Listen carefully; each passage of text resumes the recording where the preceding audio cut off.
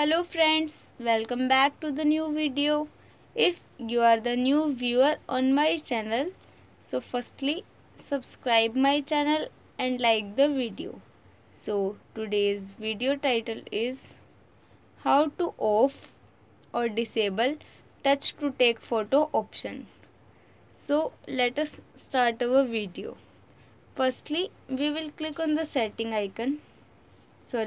Camera icon. After that, click on the three lines, horizontal lines. After that, click on the setting icon option, and here you will see touch to take photo is on. Firstly, off this option. It means that it doesn't take photo when you click on the screen. So this function works that type. So I hope this video helps you. So please subscribe my channel and like the video. Thank you so much for watching our video, and meet you soon with next video. Thank you.